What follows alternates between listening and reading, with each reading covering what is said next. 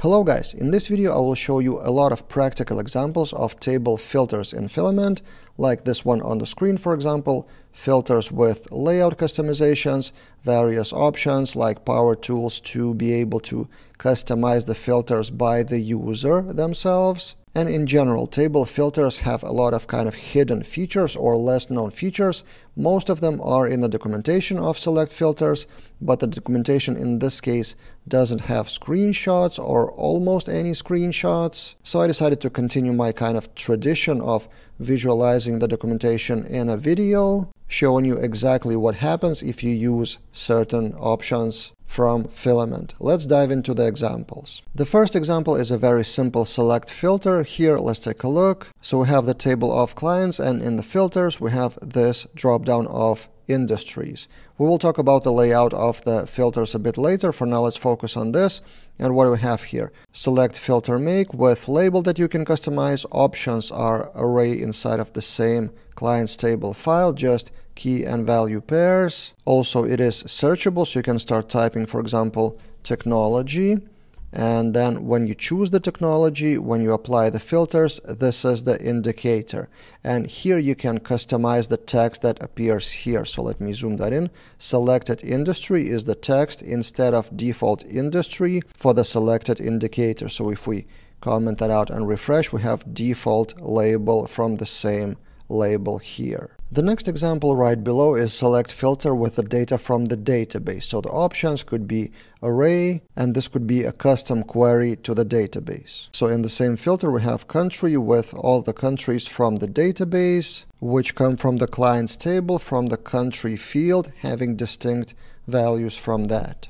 So basically all really available countries from the database, not just the static list of the world's countries. Next in the list we have ternary filter, which is basically yes or no, and is VIP for client. Looks like this by default, VIP clients, and then you have yes, no, or default, which is basically both. So for example, we can filter yes, apply filters, and then we have nothing. Let's check out other conditions, and now we can see that we have only VIPs here. If we choose no, then only non-VIPs are present. So yeah, this is the ternary filter by default. For the next example, we will switch to invoices table, and here in the filters we have client that come from the database from the relationship. So the syntax is this. You have invoices table with invoices resource from Filament, and in here we have relationship. Instead of setting the options like this here from static array, you can do relationship and then relationship name and what field to show, and that relationship name should come from the same function in the Eloquent model. So in the database we have the invoices, we have client ID, and if we click here we have clients and that name. This is what will appear in the dropdown.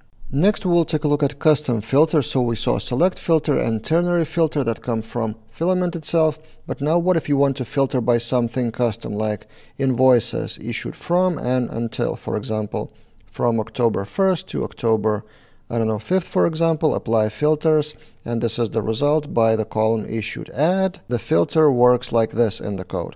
So we have filter make. Then we have schema of what's inside, what are the fields to filter by. In this case, we have two date pickers, and then those issued from and issued until names can be used in a custom query.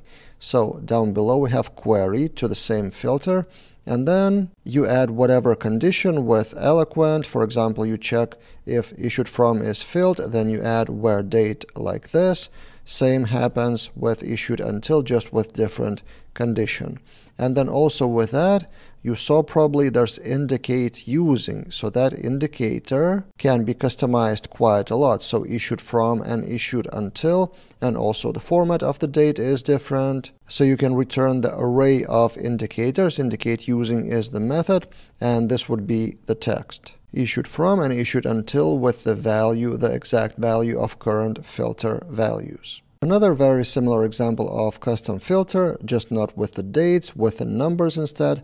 Minimum and maximum amount, for example, you apply the filter, and then we have the amount only $20,000 plus, and the code is in here. So we have filter make amount range, also schema from 2 text inputs in this case, both numeric, and then we have indicate using and custom query with when condition.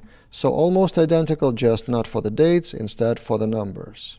With that, there's an example of indicators with some custom formatting. For example, number format, $sign here, rounding to whatever number you want. So this would be formatted well with .00 at the end. So basically with indicate using, you can be pretty free with your imagination how you would show the text here. The next example will be ternary filter, but with more complicated case. So overdue, yes, no, would filter the invoices that are not paid and the due date is already in the past. And for that you need a custom query, but custom query for specifically true condition or false condition.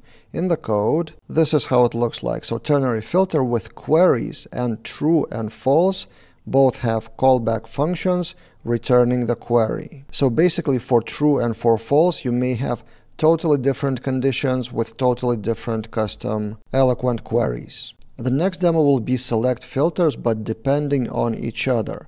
And for that we have a table projects, and in the filter we have client and project. So when we choose the client, then project options appear in the second dropdown as dependency. So how does that work in the code? So we have a custom filter make inside, and inside we have schema with many select and other columns. So we have select, and this is live, which means that other selects would be refreshed with the value of this client ID. So that's why with options we have get, and we have get client ID from the currently chosen client ID from filters. And now we can run database query, querying the projects of that specific client. And also we have a disabled condition. If client ID isn't chosen yet, then this drop-down of project is disabled for now. Next, let's finally talk about the layout and the organization of the fields. I promised you that in the beginning of this video. So imagine you want to group some filters into a group like this. So what do?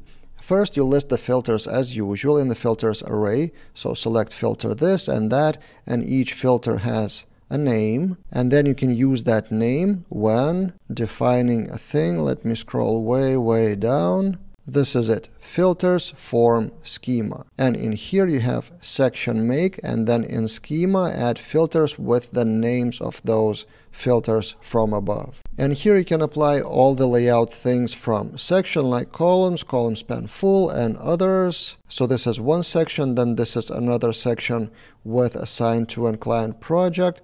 Then we have another section and another section. So visually we have 4 sections, number 1, number 2, number 3, and number 4 with power tools. And those power tools will be our next topic, but before that I want to emphasize that also you can add trashed filter. So this one, deleted records, with deleted records or only deleted records. In this case the model uses soft deletes. So in the list of all the filters above, somewhere here we may see here, yeah, there it is, trashed filter make. Without any other options, it would build the drop down for selecting soft deletes.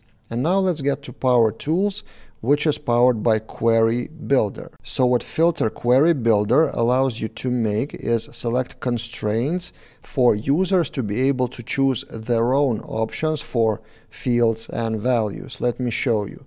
So you can add a rule, priority, and then select an option. Priority is or is not value, something like this. So in other words, you allow your users to customize those values. Let me zoom in, and you can add one more rule, for example, assigned to whoever. No, we don't have anything here, any options, like for example, opened at certain date. Not sure if we will have any records. Yep, we do have opened after October 10th, so this is all defined in the Query Builder, which you can also add to the section. You saw that already in the last section, Power Tools. We have Filters Query Builder and Filters Trashed. So yeah, this is a variety of features and options that table filters contain in Filament. Did I miss anything important? Let me know in the comments below. And if you want more Filament examples, more projects with Filament, we have filamentexamples.com with currently 77 projects on GitHub. So to access the code of all of those that you can see on the screen while I'm scrolling, just go to filamentexamples.com and access the membership on the top right. That's it for this time, and see you guys in other videos.